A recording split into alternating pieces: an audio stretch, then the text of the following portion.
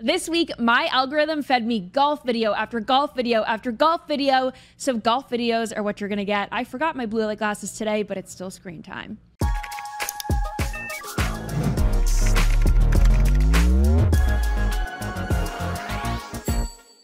I grew up playing golf. My parents started me on golf lessons when I was about 5 years old. My whole family plays for the most part, so they got me going as soon as possible. And I will say, playing golf when you're one of the only girls who play is not fun. I played with my parents, I played with boys who didn't want to look at me or talk to me, and I wasn't old enough to consume alcohol. And as we know, golf after 21 is a whole different ballgame. And we cut over to the opening tee. Frank Burns had, I'm assuming, a little bit of a late night last night, Peter. He doesn't look well. Let's just be honest. I mean, outside of his gut hanging over that belt line, you know this guy loves to get f***ed up. But we are getting breaking news. He did, again, like we said before, go out with Daly. He was caught smoking bogeys, sucking down cold ones, and f***ing trannies till 4 a.m. Obviously, they didn't stop drinking, and now the crowd is really giving Frank shit. Golf is hard enough as it is. Add a few beers and it gets even harder, unless you're John Daly, of course, and it just kickstarts your game and brings you to the next level. But sometimes the course will throw some curveballs nobody can prepare for. Hey! Hey! Hey! Oh my God!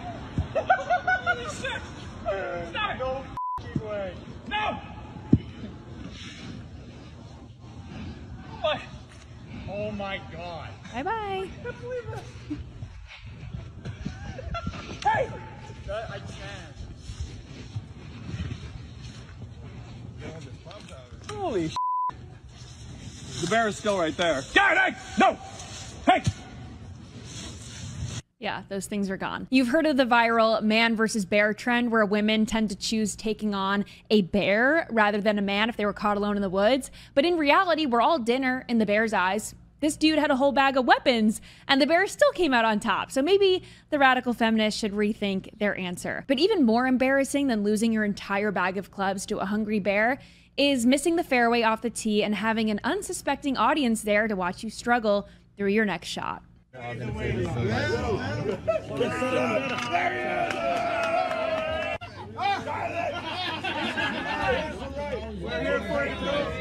left the flag the way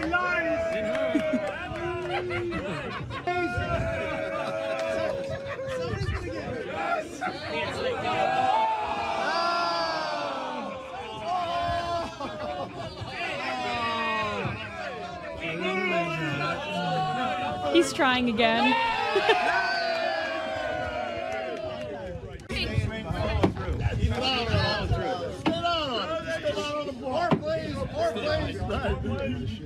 Don't get nervous. In the hole. Quiet, guys.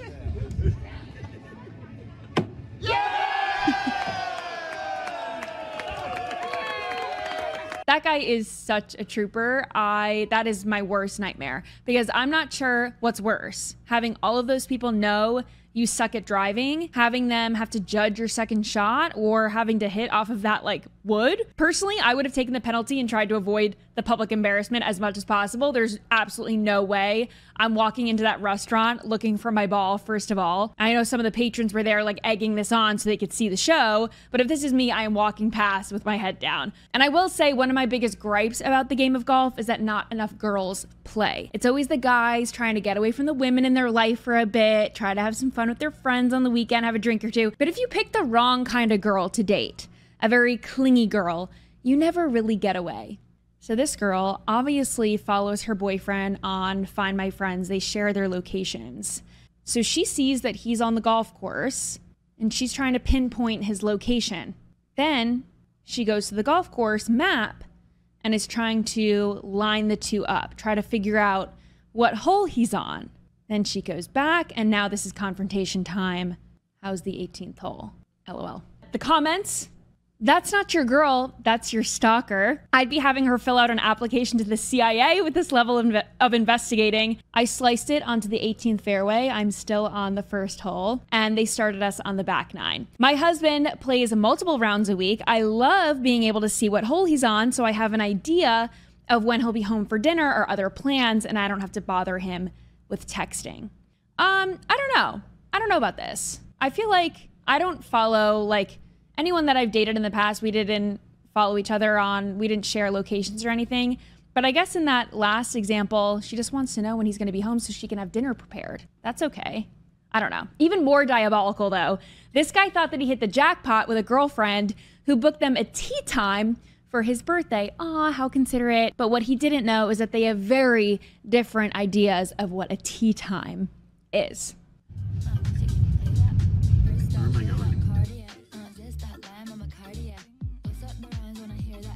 She said, I told my boyfriend I had a tea time at 11 a.m. for his birthday. Little did he know I meant tea time. Where's the golf course?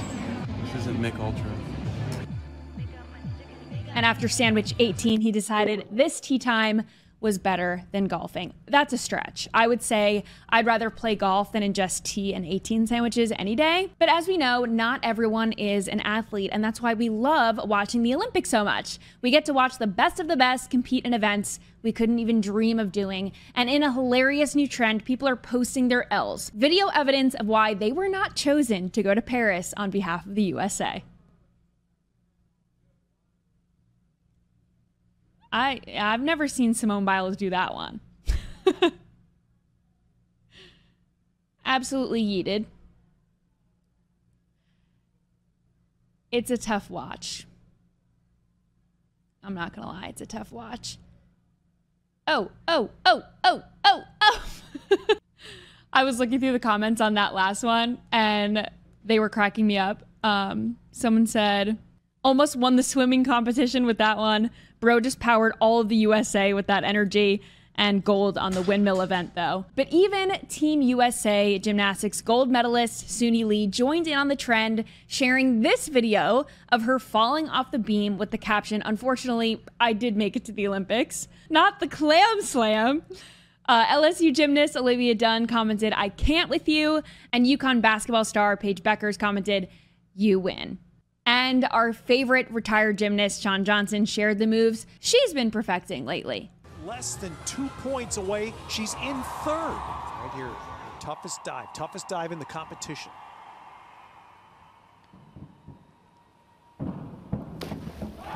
That is going to be good enough to stay ahead.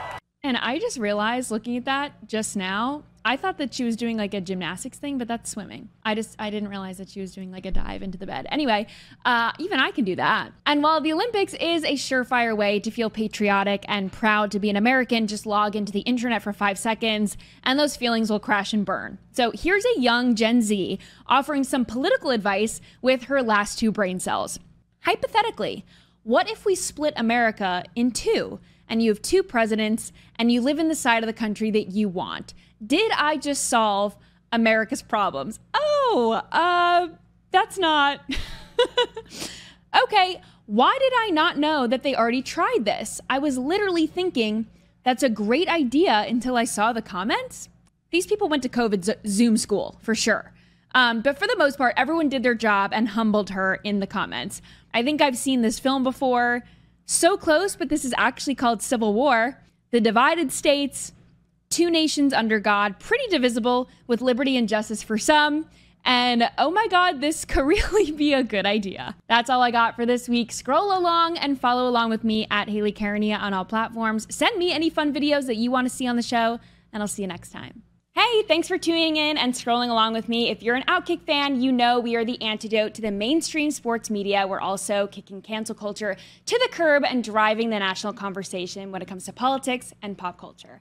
I'm on top of everything you're tweeting and texting about. For more fearless, funny, and original content, click here and make sure you hit subscribe so you don't miss a thing.